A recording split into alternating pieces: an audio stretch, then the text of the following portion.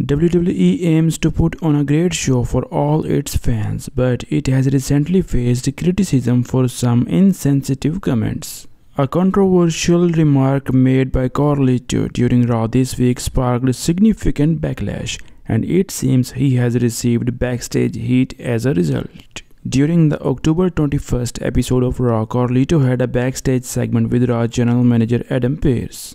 After Iyo Sky and Kairi Sane expressed their frustrations, Carlito made a controversial remark, stating, "I gotta learn Chinese." This comment sparked a lot of outrage from fans on social media, with many expressing disbelief that WWE would allow such a line to be included.